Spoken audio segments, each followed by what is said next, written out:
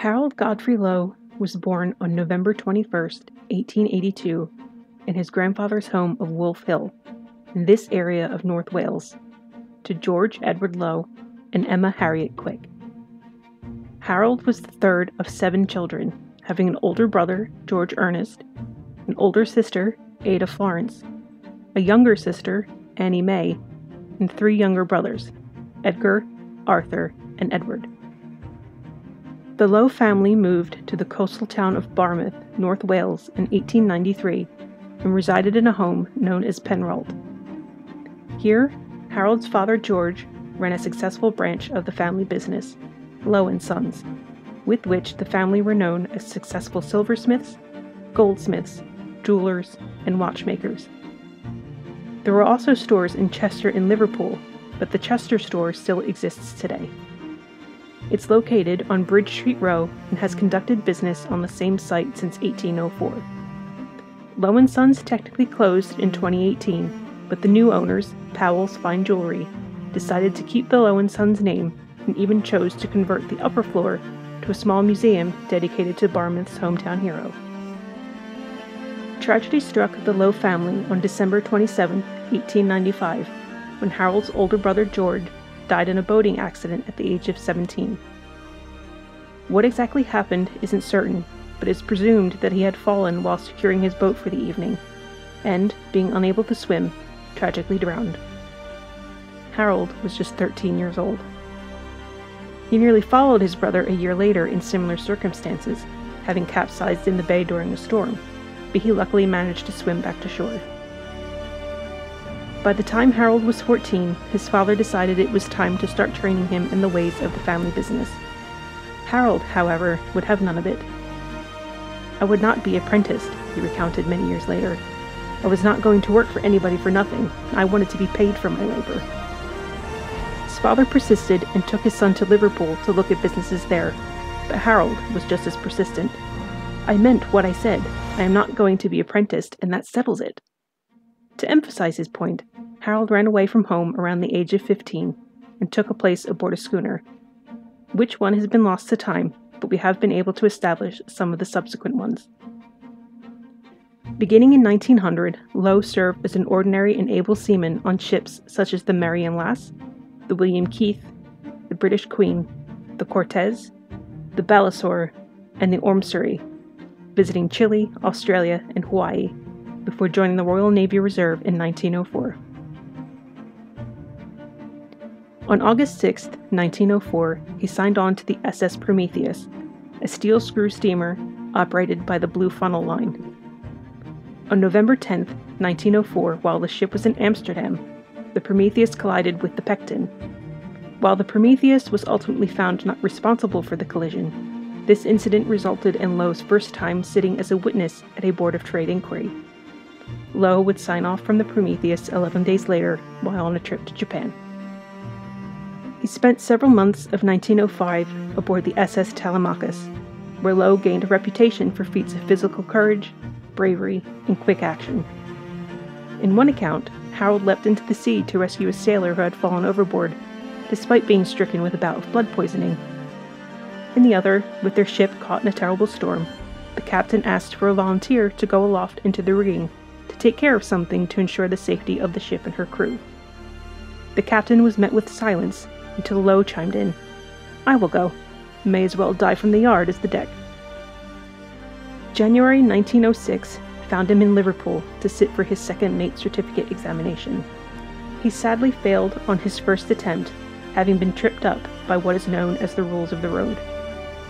At sea, the rules of the road is in reference to procedures to avoid collisions, such as sailing red to red or green to green with other ships. Ships, just like modern-day airplanes, are equipped with colored lights to help other ships differentiate port from starboard, which tells them in which direction a ship is moving. If 2 ships are passing each other, they should pass red to red, or port to port, or green to green, starboard to starboard. A nifty poem is created just for this situation.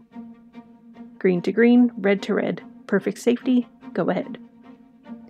Lowe would have to wait 6 months before he could retake the exam, but he finally passed on his second attempt, and his second mate's certificate was officially issued on August 24, 1906.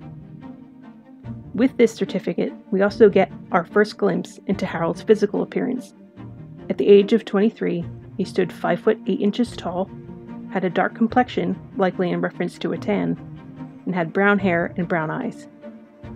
It is also noted that he had a tattoo, his initials HGL inside a heart on his right forearm. Certificate acquired, Lowe could now take work as a ship's officer, though it would take some time before he could obtain a position as one. Being a hawse-piper, a slang term in reference to sailors who work their way up the ranks, from ordinary seaman to officer with no formal training, Lowe found it a little difficult to find someone that had enough confidence in his skills to take him on. He refused to take a step back and return to the duties of an able seaman, though, and so held out, trudging from shipping office to shipping office in search of an opening. Nearly out of money, he finally found one as third officer aboard the SS Ardie, which ran to the Canary Islands for stores of fruit. Though his time with the Ardie was brief, he made a good impression with her captain, who gave Lowe a particularly glowing reference as an attentive officer to his various duties, always obliging, and strictly sober. Being an ardent teetotaler as a result of his father's history of heavy drinking, Lowe no doubt took pride in this description of his character. After leaving the Ardie, he transferred to the Elder Dempster Line to work the West African run until July 1908, when he sat for his first mate certificate exam in Liverpool. Unfortunately, he once again failed on his first attempt, this time in navigation. Definitely not one to be easily deterred, he took it again 7 days later and passed, and his official certificate was issued on July 30th. He stayed with the Elder Dempster Line on the West African trade run for the rest of 1908 and into 1909 as a senior officer, until he was called back home to Wales in the spring of 1909. He had received news that his mother Harriet had suffered a stroke on March 21st. In a coma from which she would never recover, she passed away only a short time later at the young age of 53. Lowe returned to the African run until October 26, 1910, when he sat for his master's certificate exam in Liverpool. Just like with his first two certificates, he failed on his first attempt, once again in navigation. He passed on his second attempt on November 7th, and at the age of 27, Harold Lowe was officially a certified master mariner. Lowe had also made advancements with his personal life. It was around this time that he became engaged to Ellen Marion Whitehouse, affectionately known as Nellie. He joined the White Star Line on April 8, 1911, and his first appointment was as fourth officer with the SS Tropic, where he received a last-minute promotion to third just 2 weeks later when the original third officer was transferred to another ship. Harold later moved over to the Belgic for a particularly horrendous voyage to Australia before returning home to Liverpool on February 21, 1912, only to find that many ships had been laid up due to a coal strike. Prospects of a new berth seemed dim, but Lowe's years of hard work were about to pay off. Despite the strike, there was an influx of certified officers in the merchant service around this time, and the White Star Line had the freedom to be picky when it came to who served on the bridge. White Star clearly had a penchant for choosing the best of the best to command their ships, especially when it came to making a good first impression with their newest, most glamorous ones. Lowe was chosen to join White Star's latest liner as fifth officer, and at noon on March 27, 1912, he and his fellow junior officers arrived at Harland and Wolff in Belfast and greeted their new ship, RMS Titanic. On Titanic, Lowe found himself to be the odd man out. The other officers had all sailed together before and all had crossed the North Atlantic before, neither of which Lowe had done. He was also the only officer on board who was never apprenticed as a boy and had never attended any formal training school. This was in no way detrimental, however, as his skills and knowledge easily matched that of his formerly trained fellows. On April 2nd, the Titanic's sea trials took place. Lowe joined 6th Officer Moody for the lifeboat tests on the starboard side. The lifeboat test was basically the inspection to make sure all the equipment was in place and stowed properly, then a few were launched, rowed around the lock, then hoisted back up the davits and stowed. Once the trials were complete, Titanic was officially certified and allowed to leave Belfast.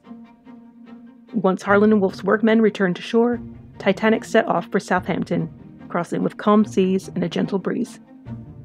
That evening, the officers enjoyed the first meal served on board in the dining saloon. 2 menus for this meal still exist today. One was saved as a souvenir by Second Officer Charles Lightoller, who gifted it to his wife Sylvia just before departing Southampton.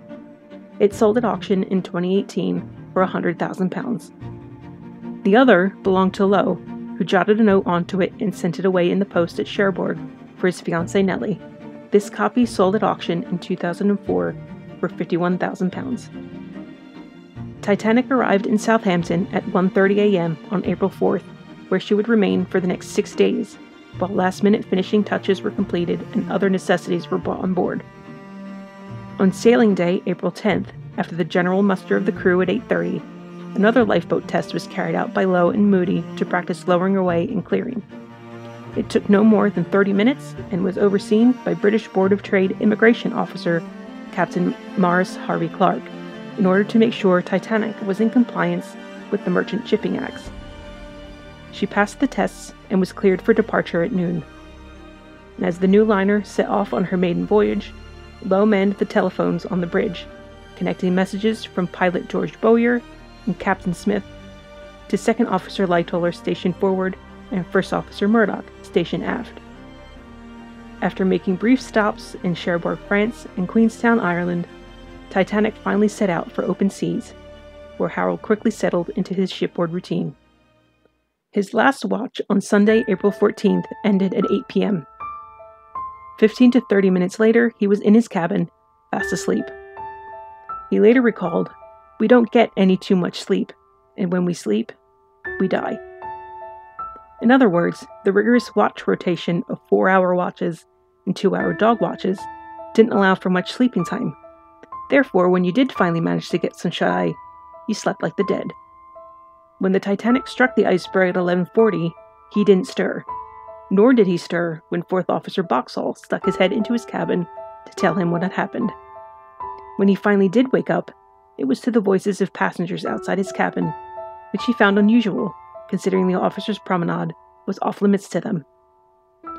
When he peered out his window, he was confronted with the sight of passengers in their lifebelts, waiting as the lifeboats were being cleared and readied. As he quickly dressed, he also realized something else was terribly wrong. Titanic was down by the bow by a good degree. He wasn't prone to panic, though, and he promptly went out on deck to begin assisting with the lifeboats. By 12:40 a.m., he and First Officer Murdoch had their first boat away.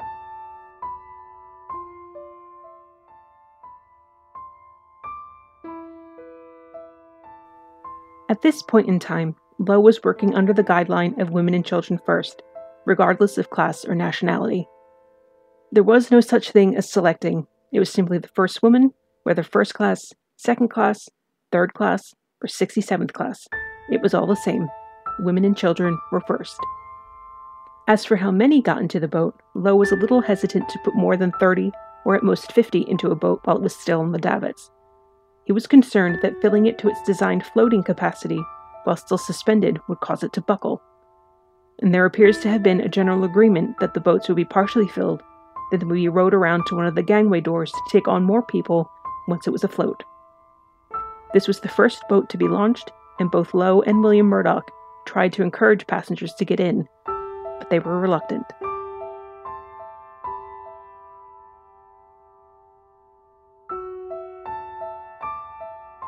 A peculiar incident occurred during the launch of Lifeboat 5. Lowe, while on his hands and knees assisting in getting the lifeboat away, was confronted with a passenger in a frenzy. "If you will get to hell out of that, I shall be able to do something," he recalled telling the passenger. "Do you want me to lower away quickly? You will have me drown the whole lot of them." It wasn't until he was on board the Carpathia that Lowe learned that this passenger was the managing director of the White Star Line, J. Bruce Ismay.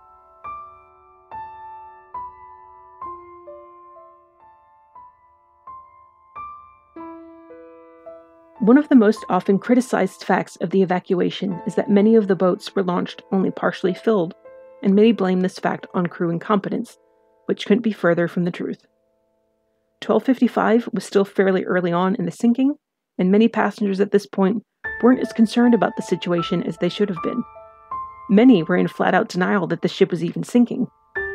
The reason why Lifeboat 3 left with only 32 occupants is, simply put, because passengers didn't want to get in it.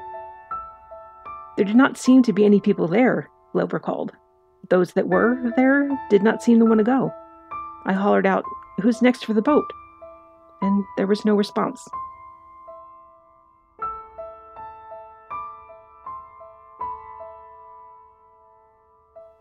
It was a very similar situation with Lifeboat 1, which was an emergency cutter and slightly smaller than the other boats.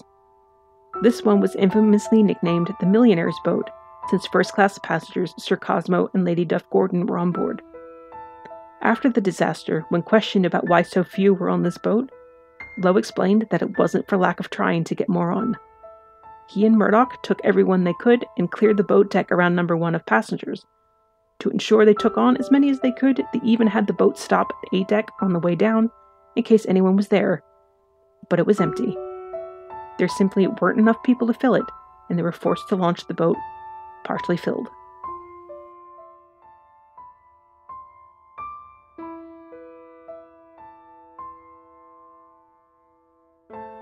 Once the 4 forward starboard boats were launched, Lowe crossed over to the port side, where he met 6th Officer Moody, who was filling Lifeboat 16. After 14 was full and ready to leave, Lowe noted, "I told Mr. Moody on my own that I had seen 5 boats go away, and an officer ought to go in one of these boats. I asked him who it was to be, him or I, and he told me, 'You go, I will get in another boat.'" A crewman by the name of Joseph Scarrett, who was in Lifeboat 14 when Lowe boarded, recalled this conversation and was under the impression that the other boat Moody mentioned was Lifeboat 16, since it was the next one over. Lowe seemed to be under the same impression. However, for reasons unknown, James Moody would never take command of a lifeboat, and he would not survive the night. As Boat 14 was lowered, Lowe became concerned with the possibility that passengers still on board Titanic would attempt to rush it, which would threaten the boat's safety. With 40 passengers on board, Lowe was afraid he had overfilled it, and feared that the sudden jerk of someone jumping in would prove catastrophic, either causing it to buckle or to tip over, especially since it was being lowered while Titanic was likely at a 45-degree angle. The only way that he could be sure to keep additional people from boarding was to brandish a pistol. This was his personal pistol, a Browning automatic, and he was the only junior officer to carry a firearm that night. He fired 3 shots over the side into the water. His deterrent worked, and Boat 14 was allowed to reach the water below and row away. Once clear of the ship, Lowe decided to keep his boat approximately 150 yards away. He wanted to stay close so that he could pick up people from the water as they came by.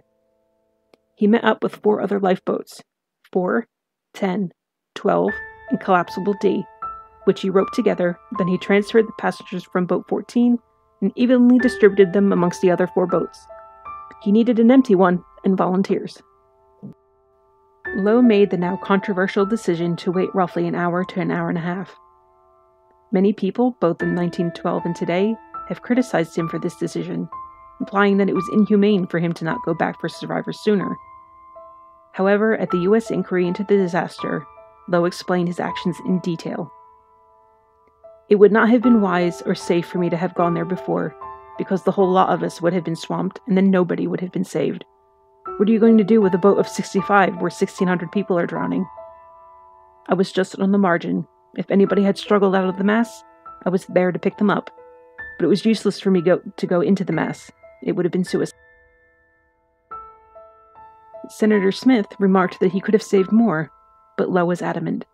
"You could not do it, sir. I made the attempt, sir, as soon as any men could do so, and I am not scared of saying it." At the British inquiry, the White Star Line's representative, Sir Robert Finlay, came to Lowe's defense. He waited, an operation of the most painful character, requiring great nerve and great coolness. He waited until the sea had done its work for the great majority of people, and then put back and picked up a few of the survivors. But to suggest, as some questions which were put suggested, that there was inhumanity in not pushing into that crowd of drowning people in the hope of saving them is, I submit, a course based on ignorance of the fundamental conditions that attend on the endeavor to save people who are struggling in the water, when, if you push your boat among them, the only result will be that those in the boat are added to the role of victims. When Lowe and Boat 14 did return to the wreck, it was with a crew of approximately 9 volunteers, including sailors Joseph Scarrett, Frank Oliver Evans, and Edward Bewley, and passenger Charles Williams. As they slowly made their way into the mass, they found it extremely awkward to maneuver the boat through the wreckage. With hundreds of victims scattered around them, it was almost impossible to row, but they ultimately managed to rescue 4 people from the water. The first was William Fisher Hoyt, a 43-year-old American businessman traveling first class. Despite the crew's best efforts to revive him, however, Hoyt succumbed a short time after being rescued. Also rescued were 23-year-old saloon steward Howard Phillimore and a 26-year-old third-class passenger from Hong Kong known as Fang Lang, whose real name was Wing Sun Fong. Both survived. The 4th survivor's identity is unknown. By daybreak, Lowe concluded that there was no one left to rescue from the water. They hoisted sail and headed over to take Collapsible D under tow. Shortly after, they found another collapsible in desperate need of assistance. It was Collapsible A, partially submerged with 21 people aboard up to their ankles in water. Lowe transferred these passengers onto his boat, but left 3 who had perished during the night. At 4 a.m., RMS Carpathia arrived under the command of Captain Arthur Rostron. Lowe, with his boat still under sail, quickly headed towards her, fearing that they wouldn't be seen, and Carpathia would leave without them. The other lifeboats did the same, and the survivors were taken aboard over the course of the next 4.5 hours. Once all were safely on board, Lowe met up with some of the people from his boats and exchanged contact details. Captain Rostron turned Carpathia for New York, where she arrived on the evening of April 18th. The surviving officers, crew, and Bruce Ismay were promptly subpoenaed once they were on American ground, and the U.S. inquiry into the disaster began at the Waldorf Astoria Hotel the following day. Lowe developed a strong dislike for Senator Smith, often getting frustrated with his questioning and providing short, flippant, combative, and sometimes sarcastic answers. "Do you know what an iceberg is composed of?" "Ice, I suppose, sir." Lowe's attitude was likely soured by the fact that he had been accused of drinking the night the Titanic sank. An ardent teetotaler, Lowe testified that he was an abstainer and had never touched alcohol in his life. He no doubt took strong offense at the accusation, as 7 days later, he requested to have his status as a teetotaler included on the record.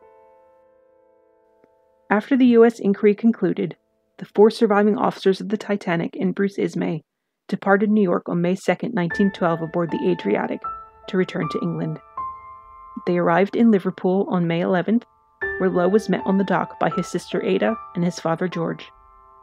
He was promptly summoned to appear before the British inquiry into the loss of the Titanic, and he sat for questioning on May 22nd and May 23rd.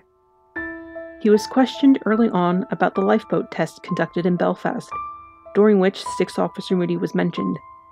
When asked if Moody had been lost in the sinking, Lowe didn't answer, focusing instead on other particulars of the test. Whether he didn't hear this query into Moody's loss, or if he simply ignored it, is uncertain, but what we do know is that Harold Lowe took Moody's death hard. He received a number of letters after the disaster, and he tried to answer every one of them personally, but when he received one from Moody's family, he couldn't reply. He instead asked his father to do it on his behalf. Once the British inquiry concluded, Lowe finally returned home to Barmouth, Wales, where he was met by 1,300 people in a reception held in his honor. Barmouth had been working hard to honor their hometown hero, and for the last 2 months had been distributing pamphlets in order to raise funds for a gift.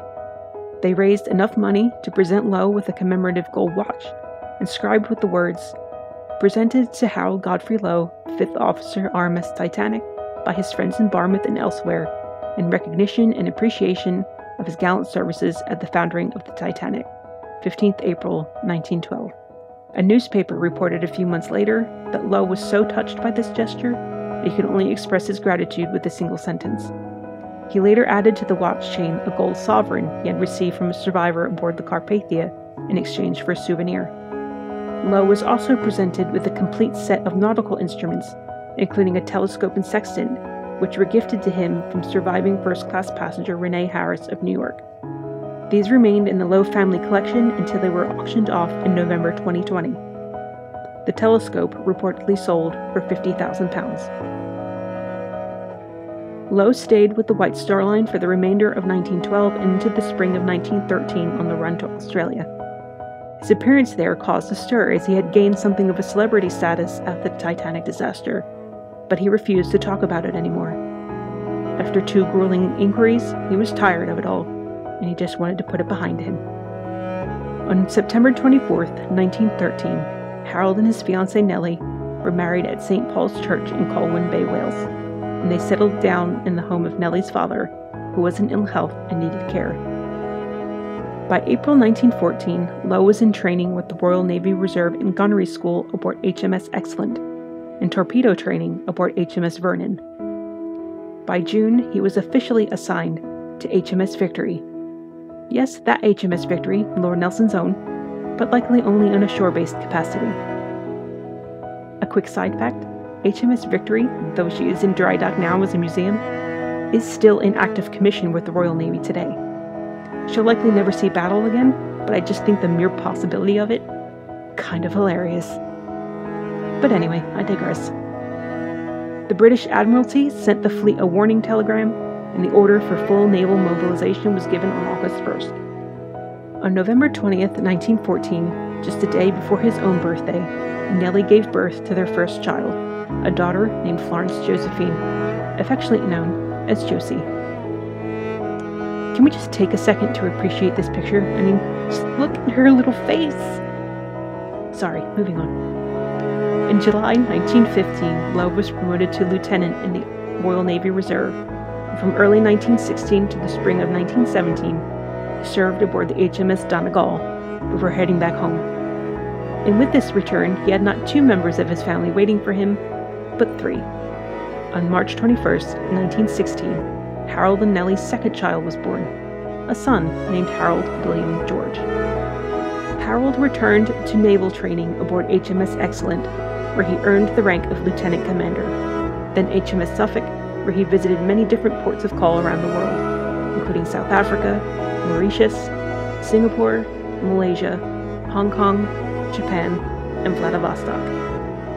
He appears to have developed an interest in photography during this time as he kept a personal photographic log on board with him. The First World War officially ended at 11 a.m. on November 11, 1918, and after a further few months of service, Harold was demobilized on June 10, 1919, and he returned home, where he stayed for just a few more months before returning to sea on brief stints on the Portland run with the White Star Line's SS Turcoman, and the North Atlantic run on the SS Dominion, and the Big Four ship SS Cedric. Work began to slow in 1921, and he was put on standby on several ships before finally being put on half pay in 1922. He eventually found work again, and he spent the next 6 years traveling the world for the White Star Line.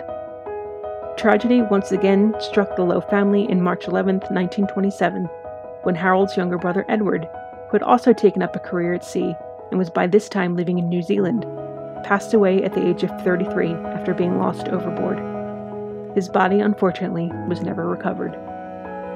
On November 21, 1927, Harold's 45th birthday, he was released from the Royal Navy Reserve with the rank of lieutenant commander. And just a year later, his father George passed away at the age of 81. Lowe's last placement was as second officer on the Canada run aboard the SS Doric in 1928, which he served on for roughly 2.5 years before the Great Depression gripped the world, and he once again had difficulty finding work. He ultimately resigned from the White Star Line on May 26, 1931, aged just 49. He and his family upped stakes and moved to Deganwy, Wales, where he took up a number of hobbies, including boating, fishing, and shooting. As he put it, he wanted to enjoy these pastimes for at least 10 years before he was too old to do so. He also became a church warden and entered local politics when he was elected to the Deganwy ward of Conwy Borough Council, which he served on for 2 years before retiring in 1938. By 1939, the world was once again at war, and Lowe was ready to serve, though this time he remained on land. On May 7, 1939, his home became a sector post after he volunteered as an air raid warden for his district. Harold stayed at his post until 1942, when his health took a turn. The malaria he had picked up in his younger years on the African run returned with a vengeance. He suffered a debilitating stroke and was afterwards confined to a wheelchair. He was well cared for by his wife and soon-to-be daughter-in-law, who stayed with the family while her fiancé was in Burma, and Nellie would often wheel her husband down to view the sea. He never regained his full health, and Harold Lowe passed away on May 12, 1944, at the age of 61. He was buried in St. Trillo's Parish Church on the coast of North Wales, and his grave is situated with a beautiful view of the sea. His headstone is in the shape of an open book, and his widow Nellie chose the inscription: "In loving memory of my devoted husband, Harold Godfrey Lowe, Commander, Royal Navy Reserve, who passed away May 12, 1944. I thank my God upon every remembrance of you." Titanic is not mentioned. Nellie followed him in death on February 10, 1947, at the age of 63, and she was interred with her husband. Their daughter Florence passed away in 1996 at the age of 82, and her ashes were interred with her parents. On April 10, 2012, to mark Titanic's 100th anniversary, the Deganwy History Group and the Conwy Town Council unveiled a blue plaque at the Lowe home in Deganwy. In attendance at the unveiling was Harold and Nellie's grandson John, a merchant marine captain who resided in the home. 5 days later, on April 15th, after a successful campaign by then 18-year-old student Maddie Matthews, a plaque dedicated to Harold Lowe's heroism was unveiled at the Harbour Master's office in Barmouth.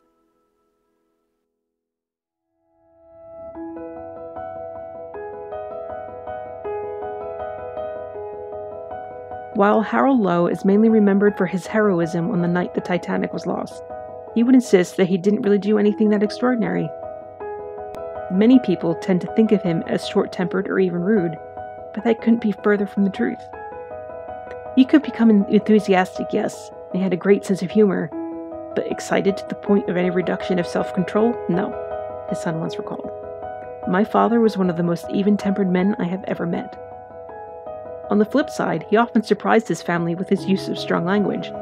A distant relation, Janet Lowe, once recalled, "His manners were those of a perfect Victorian gentleman, with language littered with high seas invective. He loved the sea, adored his family, and treasured his children. He behaved with duty, honor, and self-discipline, and had little patience for anyone who didn't do the same. If you asked him now, though, he would likely tell you that he just wants to be remembered as a decent man with a beautiful family who wanted nothing else out of life than to simply be happy."